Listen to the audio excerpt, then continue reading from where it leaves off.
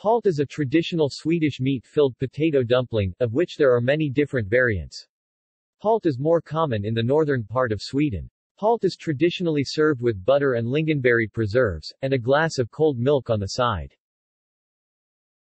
Variations. Blodpalt is an old-fashioned Swedish dish still fairly common in northern Sweden and Finland. The dish's history goes back to a time when the households carefully made use of all parts of the animals to get enough food. Blodpalt is made out of blood, cattle or pig in the south, reindeer in the very north, mixed up with flour where the most commonly used are rye, wheat and or barley. After allowed to swell overnight, mashed winter potatoes are added. The dough is then formed into lumps and boiled until they float up, and then served with fried pork. This made the dish a nutritious meal often eaten during the dark part of the year. Pittepalt is a potato palt and the speciality of the city of Piteå, though variants are eaten in the whole country.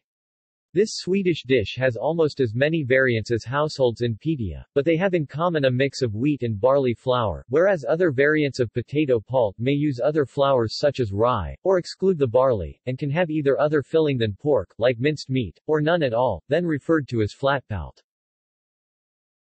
All palt is made of raw potatoes, while the dumplings made out of pre-boiled potatoes are referred to as kroppkakor. This gives the pittepalt a darker color in comparison. See also: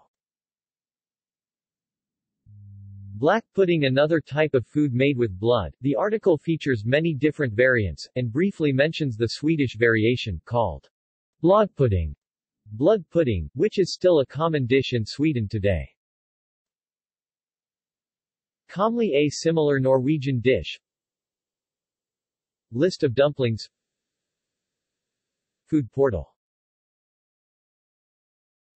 References. External links. A palt recipe from Norrland in Sweden, from Normie Herrera.